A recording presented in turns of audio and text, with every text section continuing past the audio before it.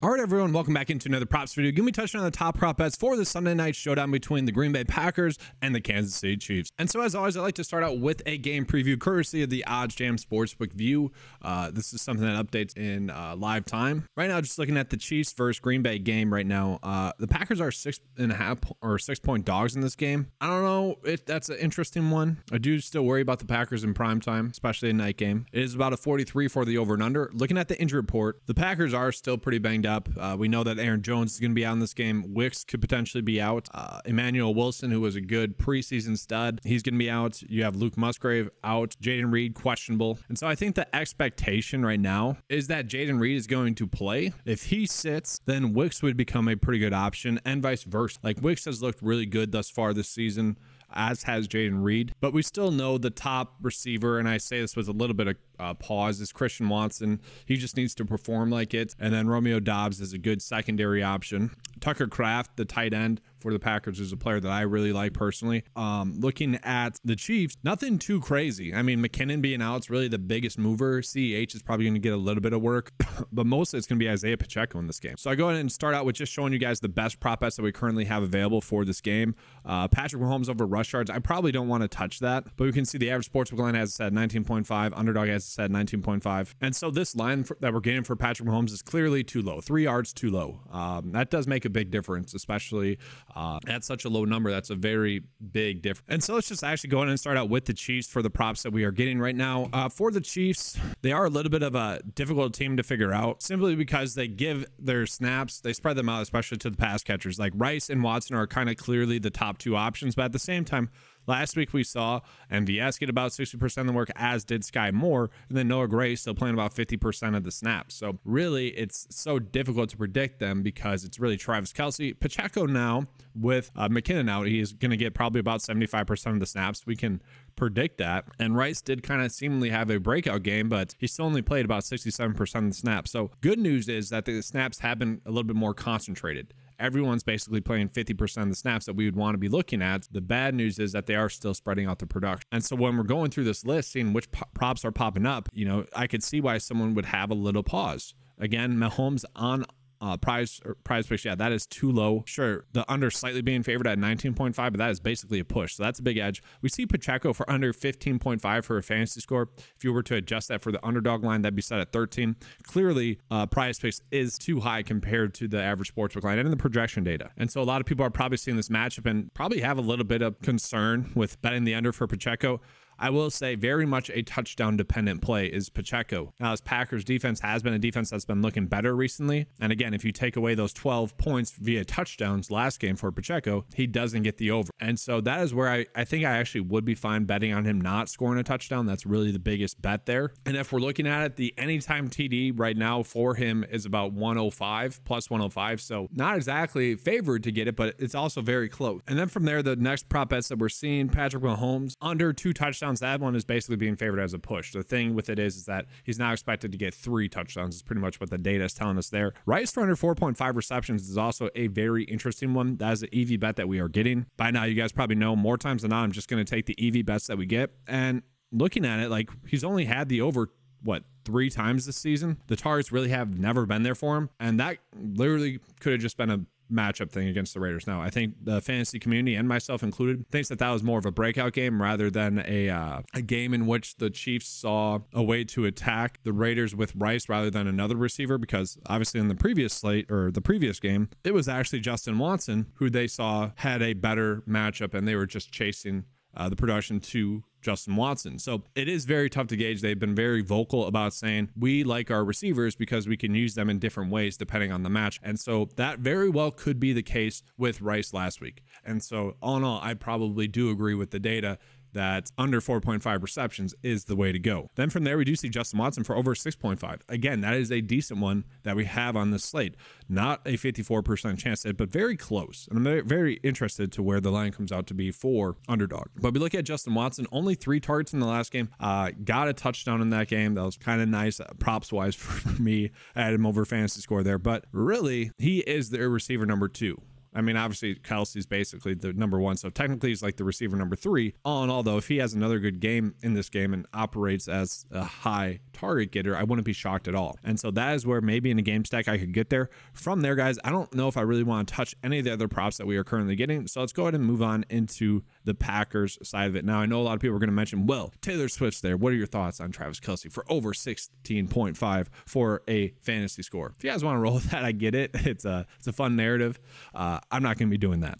So we're going to get into the Packers now. And the Packers are very interesting because in a way, these two teams have been very similar, especially offensively, where the quarterbacks have kind of had to overcome receivers dropping balls. For the Packers, it's receivers, pass catchers doing the wrong things on certain plays. So that can be very frustrating when you're watching it. Obviously, a lot of people I think are familiar with the Chiefs struggles with the drops and whatnot. I don't know if a lot of people are familiar with the Packers struggles where, Jordan Love was getting a lot of slack for stuff that really wasn't his fault. I think anyone watching the games was able to come to that conclusion. Anyone that's been following this channel probably knows that by now.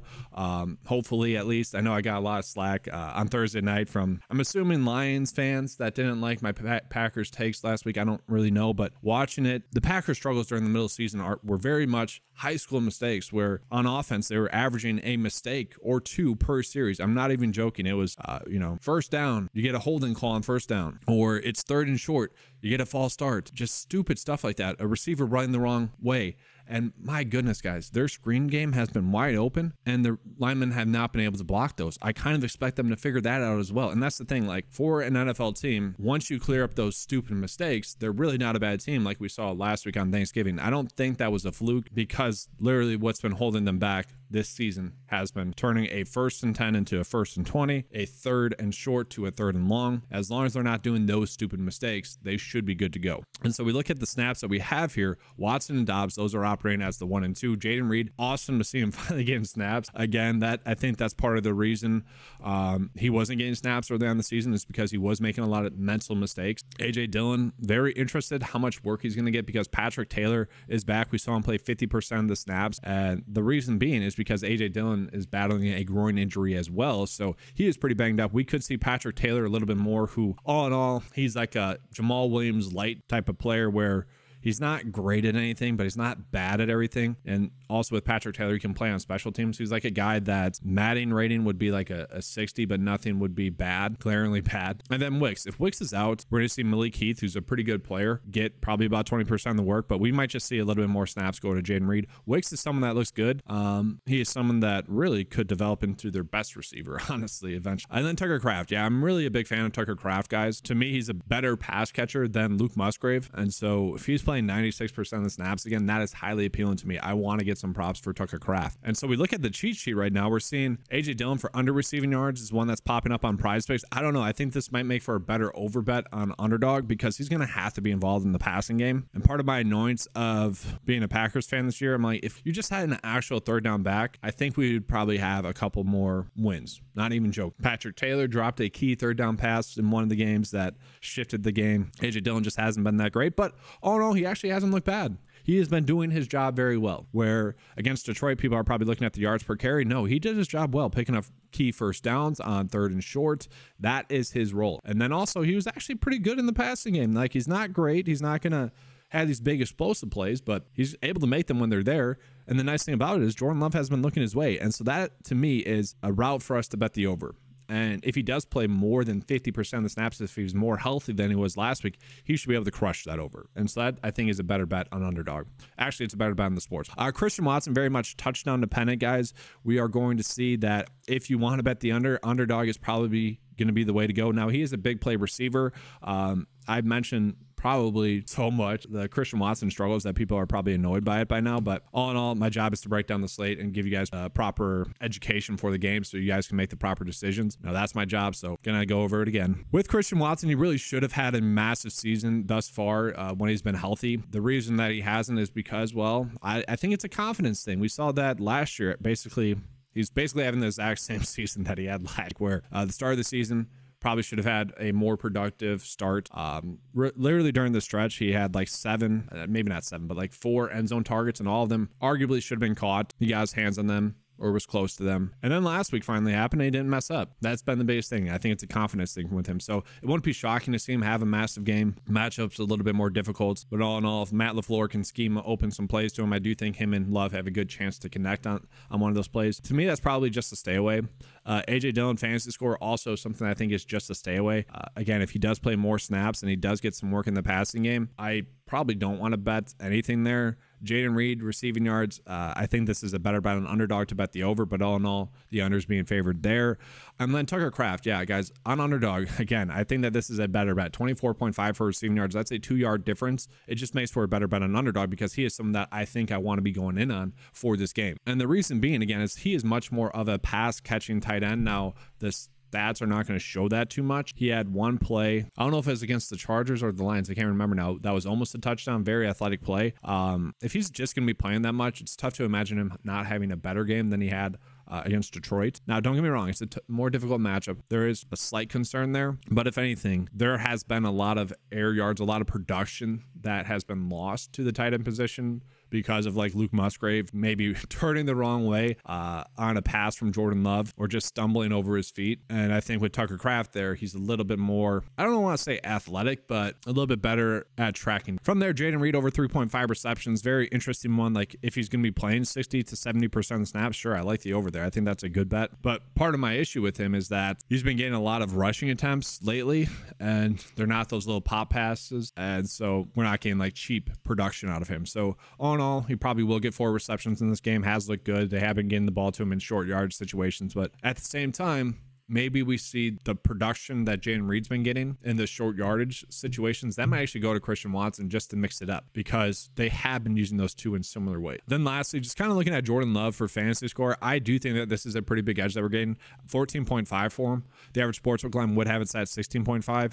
If you guys don't like this bet, you can bet it on underdog. But one of the strangest things this year is that Jordan Love has basically been a fantasy score prop locked the whole season. And it's weird. Like people, I don't know. I get that people don't watch film and whatnot, but it's strange. Like even in the DFS or fantasy sports side, like he has been crushing. He's been extremely consistent. Like he's had one bad game and people act like he's been terrible. I don't, it's so super strange, guys.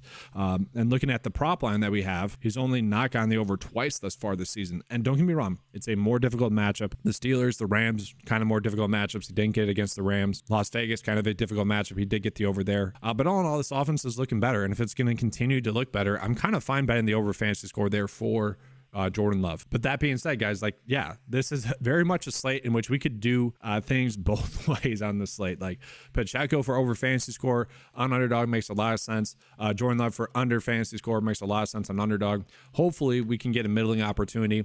I know some people in the comment section might be, well, this is confusing. What do you mean bet them both ways? It's just, that's the nature of the beast, right? Like we're just trying to gain the best percentage edges that we can have. If that's going to lead us to success in the long term, that's what I'm trying to go with here. So again, guys, right now we have some big prop line differences when we compare both sites. Mahomes 3-yard difference, and so I've been in the lower here at 19.5 and then betting the over at 16.5 on PrizePicks.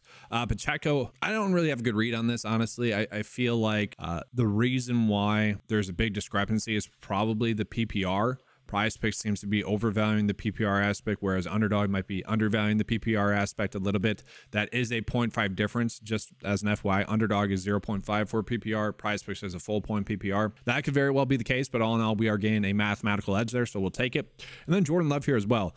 For quarterback scoring, it is basically the exact same thing. I think fumbles lost is the only difference between the sites, where it's a slightly different calculation.